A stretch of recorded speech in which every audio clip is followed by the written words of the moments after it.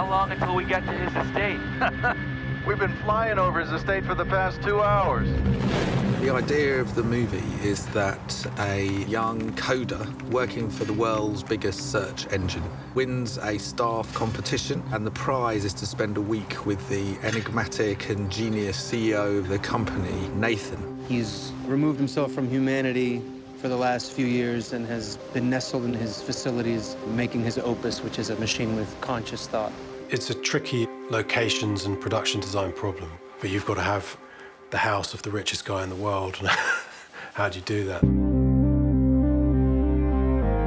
It's a world that we touch on not very often, which is the world of the super, super powerful and a man-made machine.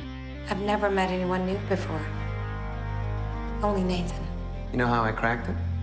I don't know how you did any of this. He's doing something here that is highly secretive, so it made sense to have something that is as unexposed to the world as possible.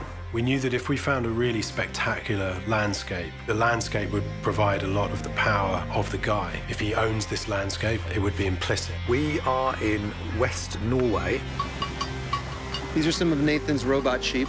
They've made it on such a grand scale. At the same time, I see it as Eden here in a way. The actual location we found is built on the side of a mountain, and that mountain comes into the front room. So we followed that through into our subterranean world. This is where Ava was created. Nathan's space has a bit of this natural rock in it as well. On one of his walls, we have, I think there's 5,000 or 6,000 post-it notes to mirror Nathan's genius and the enormity of creating AI. You're impressed? Yes, yes. The design trick then becomes about making a house that at first seemed beautiful and desirable feel scary. How can we suggest that this creation is absolutely trapped? In the script, Ava and Caleb have their sequence of conversations separated by a glass panel. What we decided to do was build a glass cube within a room. There are trees within which she can't get to, but she views. You've never been outside this building?